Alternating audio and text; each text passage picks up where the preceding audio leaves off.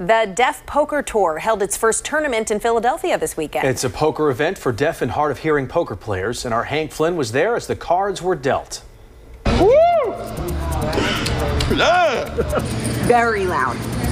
And when competition gets heated, oh yeah, it becomes very loud.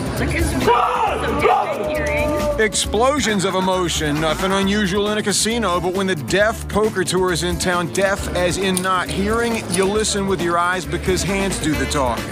Gestures, hand cues, and sometimes the difficulty with communication being a big thing, especially now with COVID, a lot of dealers are wearing masks, so the gesturing is much more important than it used to be. Jay Levine has run Deaf Poker Tour for the better part of 15 years. It's a hub for deaf poker lovers like Andrea, grand champion of the last get-together.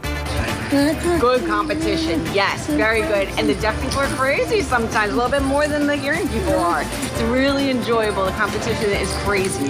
The Deaf Poker Tour is fun at face value, but it's become an amplifier to make the hearing world understand unique deaf needs at casinos or anywhere. Ann Tran, director of poker at Live Casino South Philly, saw an opportunity. The wonderful thing about the Deaf Poker Tour is that we're able to embrace the deaf community and the hearing world. And to be able to provide poker and play, it brings the group together, and they can learn the culture and they learn the language. It's wonderful. The action's good. It's tense. Live's specially trained dealers call for bets with a gesture. Players accept, refuse, or fold with a flip of the hand. They converse in American Sign Language, but outside of a deaf tournament, just like Spanish or French, it is prohibited at a conventional casino poker table. Really, the policies, they don't allow any kind of foreigners to speak in any foreign language. Only English is permitted at the table. So if they speak any foreign language and they have cards in their hand at the same time, they're not able to speak while the cards are in their hand. If it happens, they have to fold.